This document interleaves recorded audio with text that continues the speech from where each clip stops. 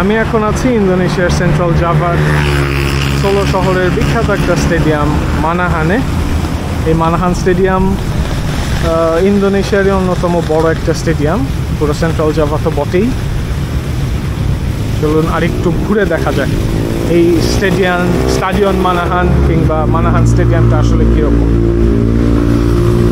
দেখতে পাচ্ছেন দৃষ্টিনন্দন ফোয়ারা, একটু পরেই চালু হবে, অথবা আমি ভিডিও শুরু করলাম দেখে এটা থেমে গেল, যে কোনো একটা, কিন্তু একটু পরেই চালু হওয়ার কথা আসলে।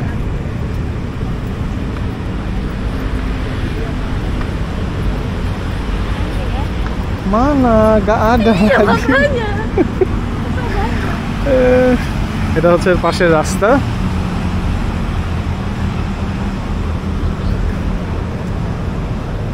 Kok gak ada lah.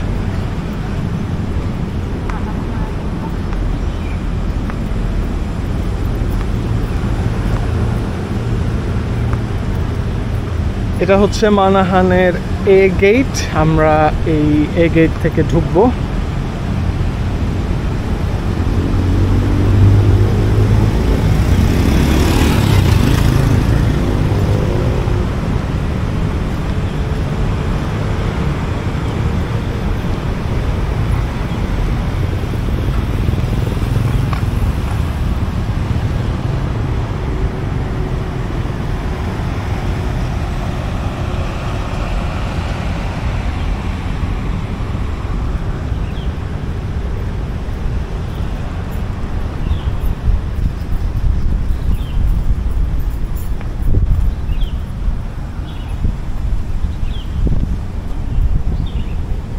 হচ্ছে মোটরসাইকেল পার্কিং এর জায়গা, আর একটু সামনে এখান থেকে হচ্ছে সমস্ত মোটরসাইকেলগুলো ঢোকে। আর এটা হচ্ছে সেই বিখ্যাত স্টেডিয়ন মানাহান, যার লেখা আপনারা এখন দেখতে পাচ্ছেন। এটা হচ্ছে ছোট্ট একটা পার্ক, যারা ছোটখাটো ব্যায়াম করতে চান তাদের জন্য। এটার নাম হচ্ছে তামান আজি।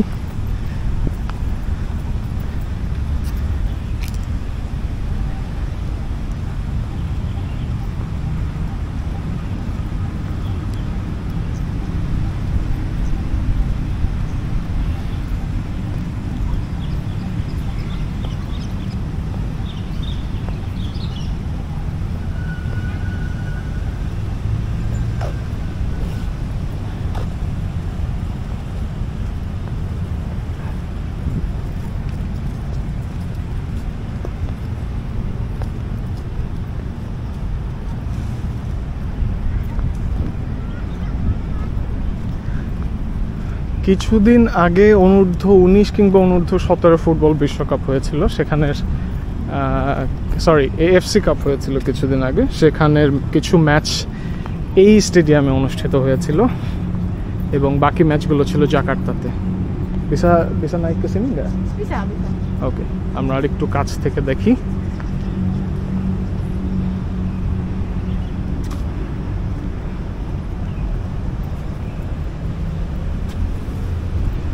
এখানে লেখা আছে dengan rahmat Tuhan yang Maha Esa, gelanggang olahraga Manahan salah persembahan। আচ্ছা, এত কিছু আমি জানি না, যাই হোক। এটা হচ্ছে সুহার্তো 1998 সালে এটা প্রতিষ্ঠা করেছিলেন। Bangun di tahun 1998 ya। ওকে, এটা হচ্ছে সেই স্ট্যাচু। নামনি apa ini? মনিয়াত। একটা বানর দেখা যাচ্ছে সামনে। আচ্ছা, আমি জানি না আপনারা দেখতে পাচ্ছেন নাকি। এক সেকেন্ড আমি একটু জুম করি, যদি দেখা যায়। এই যে একটা বানর দেখা যাচ্ছে, আশ্চর্য। আমি খুবই অবাক, কারণ আমি প্রথমবার দেখলাম। kalau diambil ini piye? Kalau diambil kameraku ini piye? Kan monyet। এটা হচ্ছে স্টেডিয়ন মানাহান। সবচেয়ে ভালো ব্যাপারটা হচ্ছে যে এর ভিতরে ঢুকেও, মানে এর ঠিক চারপাশে যে বর্ডারের জায়গা, এই বর্ডারের জায়গায় ঢুকে হচ্ছে আপনি জগিং চাইলে করতে পারেন।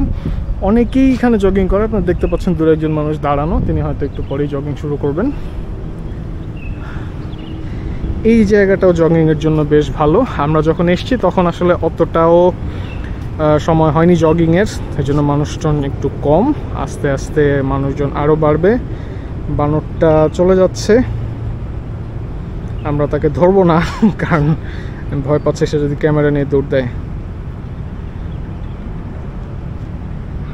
তো এই হচ্ছে স্টেডিয়াম মানাহান। বাইরে থেকে কিছুক্ষণ পরে আমরা ভিতরে যাব, সেটার জন্য আরেকটা ভিডিও করব। ততক্ষণ পর্যন্ত আমাদের সাথেই থাকুন। ইন্দোনেশিয়ার সেন্ট্রাল জাভার সবচেয়ে বড় স্টেডিয়াম স্টেডিয়াম মানাহান কিংবা মানাহান স্টেডিয়াম থেকে আপনাদের সাথে আছে আমি জয়তু। আমরা একটু চারপাশটা ঘুরে দেখি। আসলে স্টেডিয়ামটা অনেক বড় এবং এর চারপাশের এরিয়াটা অনেক বড়, তো আমরা একটু ঘুরে দেখি। এবং ইন্দোনেশিয়ার রাস্তায় কিন্তু খুব একটা ফুটপাথ দেখবেন না, কিন্তু এই জায়গাটাতেই মোটামুটি একটা বেশ প্রশস্ত ফুটপাথ আছে। তা আমরা সেই ফুটপাথের সদ্ব্যবহার করি।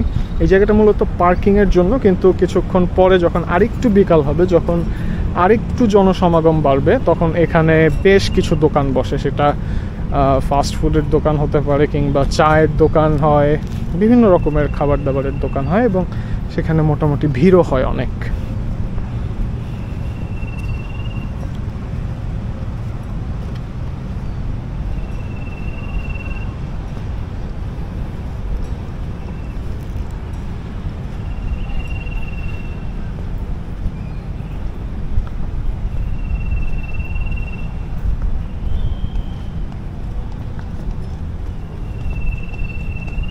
দেখছেন ছোট দুটি বাচ্চা দৌড়াচ্ছে। এই জিনিসটা অনেক ভালো যে বাবা মায়েরা ছোটবেলা থেকেই তাদের বাচ্চাদের একটা শারীরিক কসরতের জন্য একটা দারুণ সুযোগ করে দেন। আমাদের বাংলাদেশে তো মনে হয় বাসায় রাখতে পারলেই ভালো, কম্পিউটার কিনে দেই, ফোন কিনে দেই, বাসায় থাকুক, সেটাই ভালো। কিন্তু ইন্দোনেশিয়ায় ব্যাপারটা আসলে খানিকটা উল্টা, বরং ওরা বাইরেই থাকতে পছন্দ করে।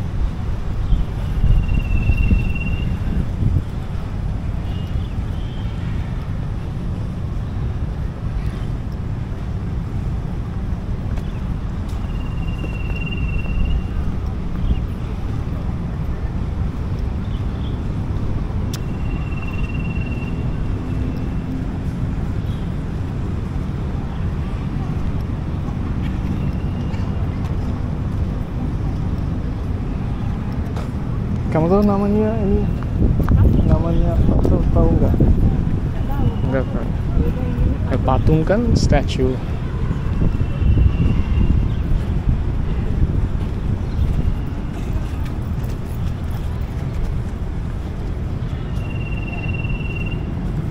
আমরা মানাহানের এক সাইডে এলাম।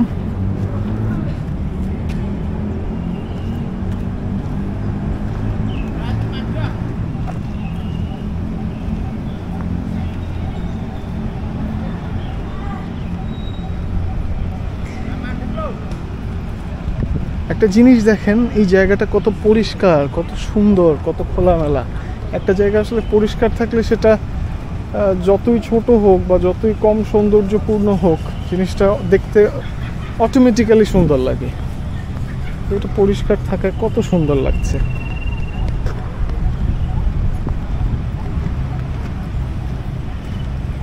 ওপাশে হচ্ছে বাস্কেটবল খেলার মাঠ, আমরা ওদিকে আসলে যাব না।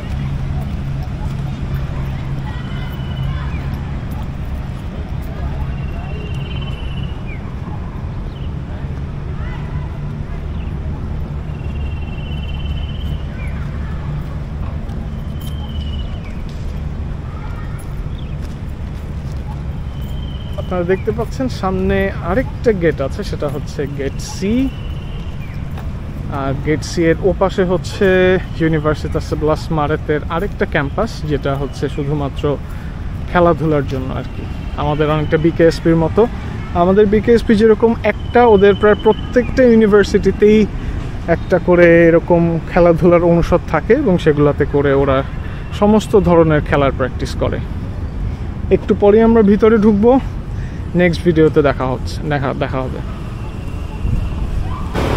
2022 সালে 11তম এশিয়ান প্যারা গেমস অনুষ্ঠিত হয় এই ইন্দোনেশিয়াতে, এবং এই মানাহান স্টেডিয়ামে। সেই জিনিসটা আসলে আমরা এখনও দেখতে পাচ্ছি, ওরা এখনও বেশ সুন্দর করে এটা লিখে রেখেছে এখানে।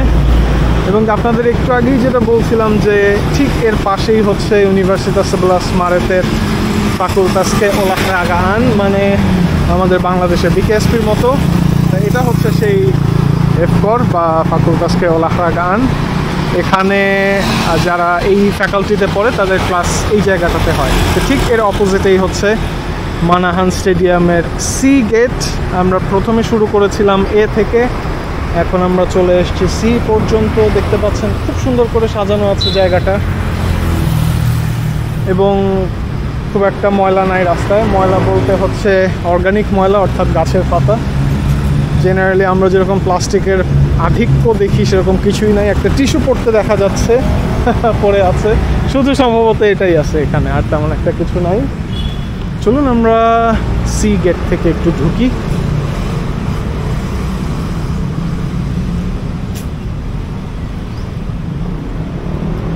এখান থেকে মোটরসাইকেল প্রবেশ করে, পুরো বিষয়টাই অটোমেটিক।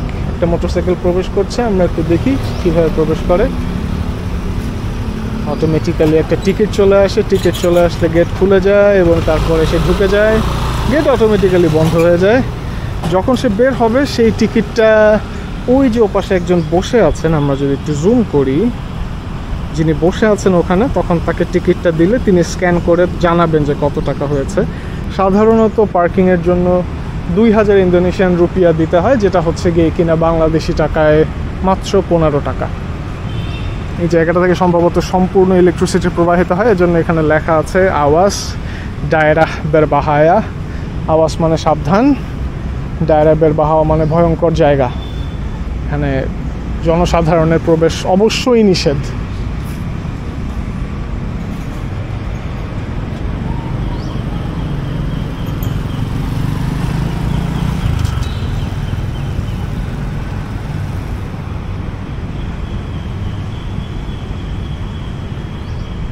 আচ্ছা, আরেকটা জিনিস যেটা বলতে ভুলে গিয়েছি, সেটা হচ্ছে সমস্ত গেটের পাশেই টয়লেট আছে, এবং এই টয়লেটগুলো হচ্ছে গ্রাতিস।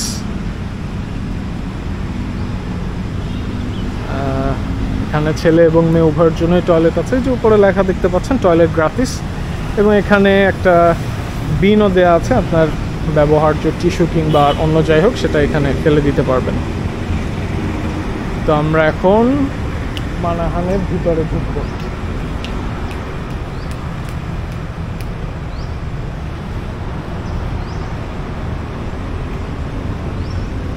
বেশ কয়েকভাবেই ভিতরে ঢোকা যায়, তা আমাদের সবচেয়ে কাছে যেটা, আমরা ঠিক সেখান থেকেই মানাহানে ঢুকবো।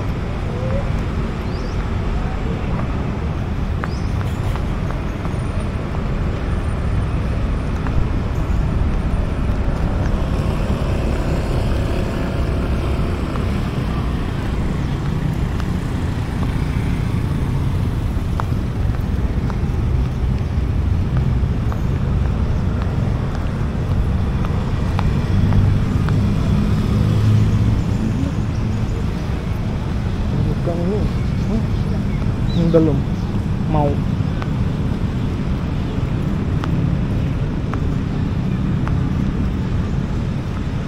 Habis itu bisa masuk dari sini ya?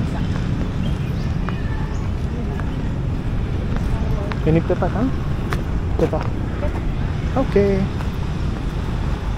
এখানে হচ্ছে পুরো মানাহান স্টেডিয়ামের একটা ম্যাপ দেখতে পাচ্ছেন। এটা হচ্ছে সেই ম্যাপ।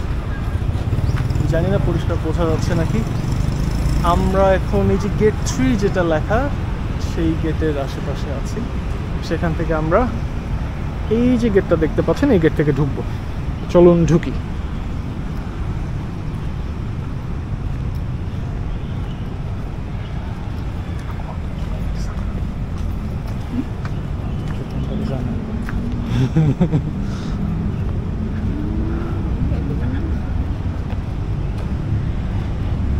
আমরা একটু স্টেডিয়ামটা একটু দেখি, যদিও এটা পুরোপুরি আটকানো, কিন্তু একটু ফাঁকা আছে। আমার জন্য এই ফাঁকাটুকুই যথেষ্ট। আপনাদেরকে স্টেডিয়ামটা দেখানো যাক। এটা হচ্ছে সেই মানাহান স্টেডিয়াম। পুরোপুরি অবশ্যই দেখা যাচ্ছে না, দেখা যাবেও না, কারণ আমি ভিতরে ঢুকি নাই। ভেতরে ঢুকলে বাকিটা দেখা যাবে। তো চলুন আশেপাশের এরিয়াটা আমরা একটু দেখি, যেখানে প্রচুর মানুষজন বিকাল হলে মানে এখনের সময় জগিং করতে আসে। আমরা জাস্ট হেঁটে যাই, আমরা নিজেরাও একটু হাঁটি, তারপরে হচ্ছে যদি কারোর সাথে দেখা হয়ে যায় যে জগিং করছে তাহলে তো ভালোই। চলুন হাঁটা যাক।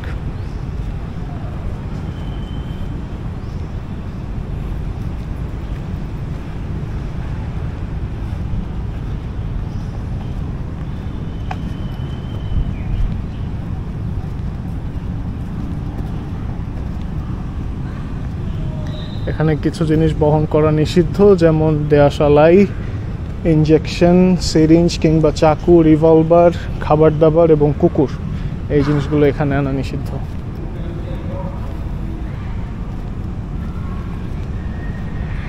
দেখতে পাচ্ছেন সামনে একজন জগিং করতে করতে চলে গেল।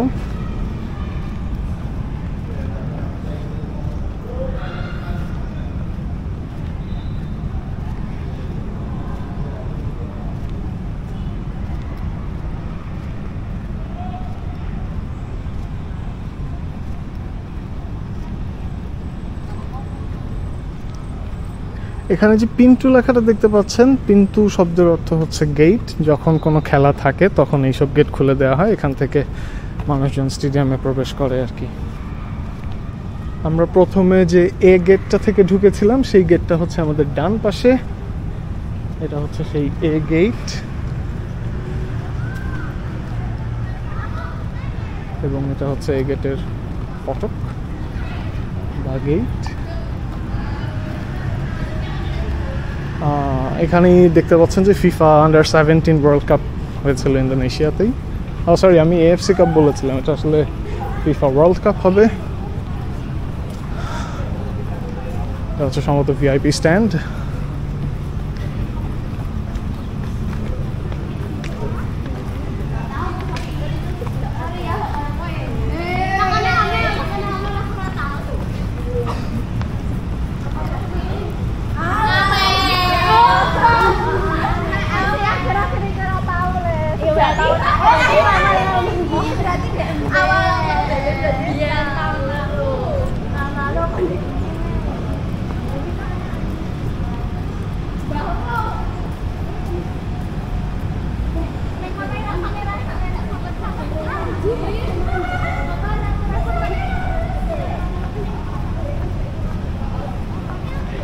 পুরো জায়গাটা হচ্ছে গাড়ি পার্কিং এর, যদি কেউ গাড়ি নিয়ে আসে তাহলে এই জায়গাটাতে রাখে।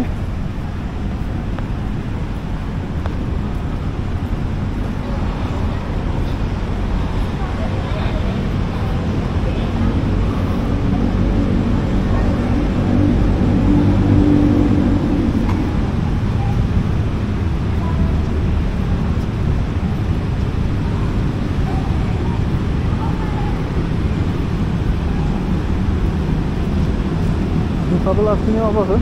Sing nggak bisa jalan kaki itu ya? Sing nggak bisa jalan kaki itu ya? আচ্ছা, যারা পঙ্গু কিংবা হাঁটতে পারেন না তাদের জন্য হচ্ছে এই গেটটা, যাতে সরাসরি ঢুকে যাওয়া যায়। আর যারা হাঁটতে পারেন তাদেরকে একটু বেশি হাঁটিয়ে হচ্ছে বিভিন্ন যেসব গেট আছে সেসব গেট দিয়ে ঢুকতে হয় আর কি। মানাহান স্টেডিয়ামের ডিজাইন ওভারঅলই এরকম, মানে চারপাশে এরকম। ভিতরটা আসলে দেখাতে পারলে খুব ভালো হতো। পরে যদি কোনো খেলা থাকে আমি আবার আসবো, আপনাদেরকে আবার দেখাবো। আপাতত বাইরেরটাই একটু হেঁটে দেখা যাক কীরকম।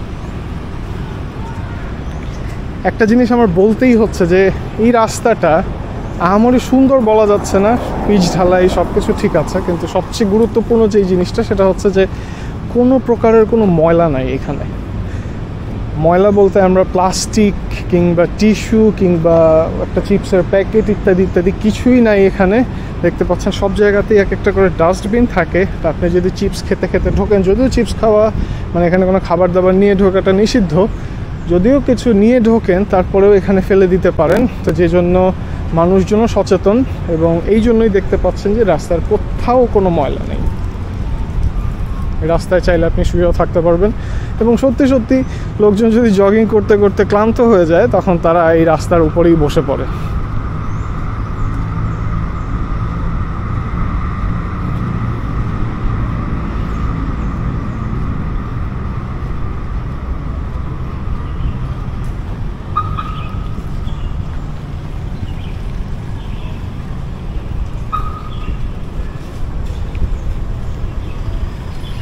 এখানেও গাড়ি পার্কিং করা হয়।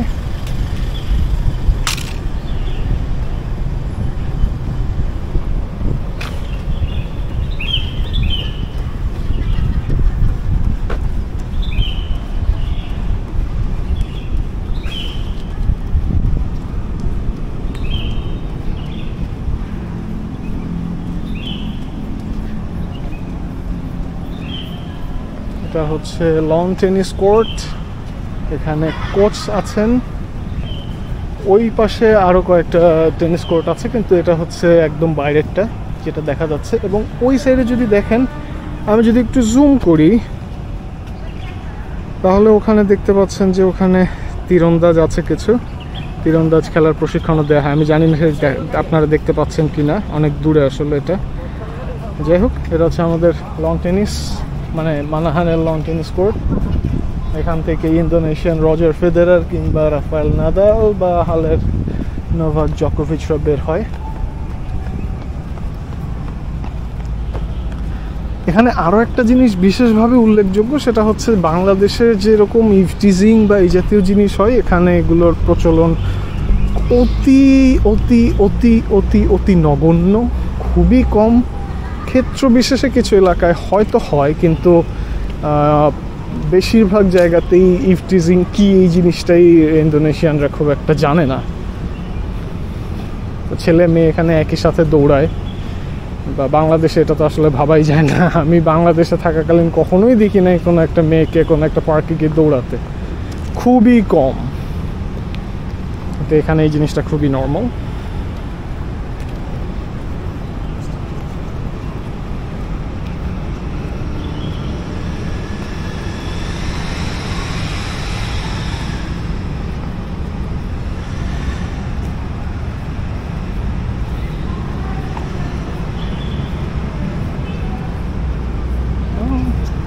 এখানে হচ্ছে বাম দিকে যদি দেখাতে পারি, কারাতে প্র্যাকটিস হয়, কিন্তু দুজন দাঁড়ানো, এর জন্য আর দেখালাম না।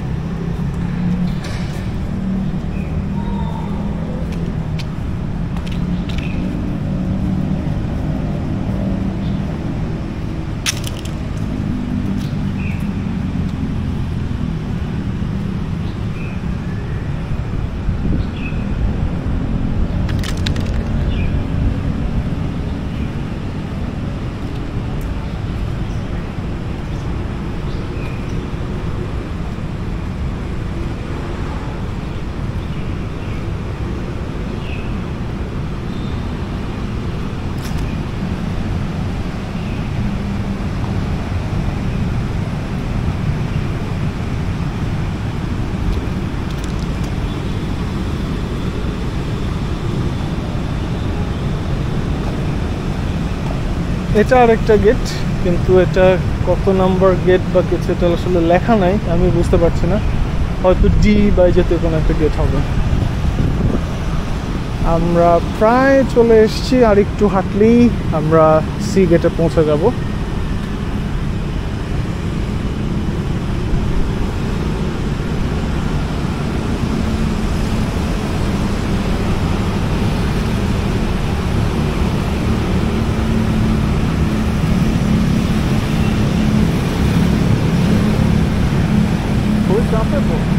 চাপে পড়ছে জানি।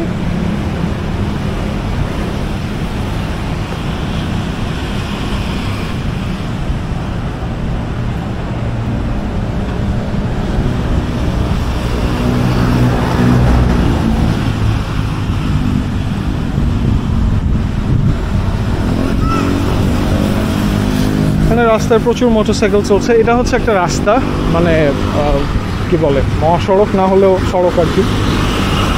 এখানে একটা জিনিস খুব বলার মতো বিষয়, সেটা হচ্ছে যে এখানে আপনি হাজার হাজার গাড়ি চললেও শুধুমাত্র গাড়ির ইঞ্জিনের শব্দটাই পাবেন। আপনি অনেকক্ষণ ধরে দেখছেন হর্ন খুবই রেয়ার হর্ন দেয়। একান্ত প্রয়োজন না হলে কেউ কখনোই হর্ন দেয় না। বাংলাদেশের ড্রাইভারদের এই জিনিসটা খুবই শেখা উচিত। এখানে কোনো হর্নের বিষয় আশায় নাই, বরং হর্ন দিলেই, অপ্রয়োজনে হর্ন দিলে মানুষজন খুব অবাক হয় যে কেন হর্ন দিচ্ছে।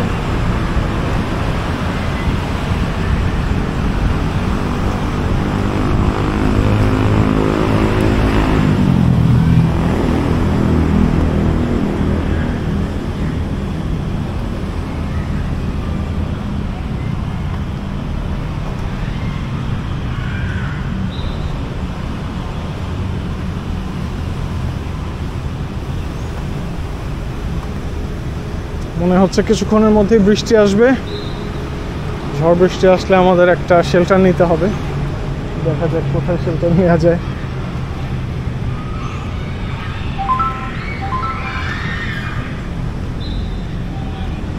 এটা হচ্ছে সেই জায়গাটা যেটার ডান পাশে আমি ছিলাম এবং বলেছিলাম যে এই জায়গাটা খুবই ভয়ঙ্কর, এখান থেকে সম্ভবত ইলেকট্রিসিটি প্রডিউসড হয় বা মেইন জায়গাটা হচ্ছে এটা।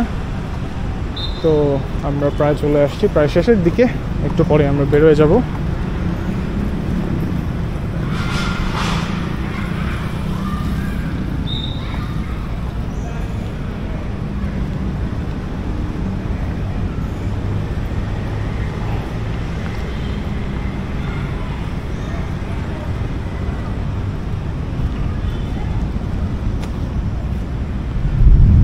তো মোটামুটি এই ছিল আমাদের মানাহানের বাইরের ট্যুর। পরবর্তীতে যদি কোনো খেলা বা কিছু থাকে তাহলে আমি আবার আসব, মানাহানের ভিতরটা কীরকম আপনাদেরকে সেটা দেখাবো।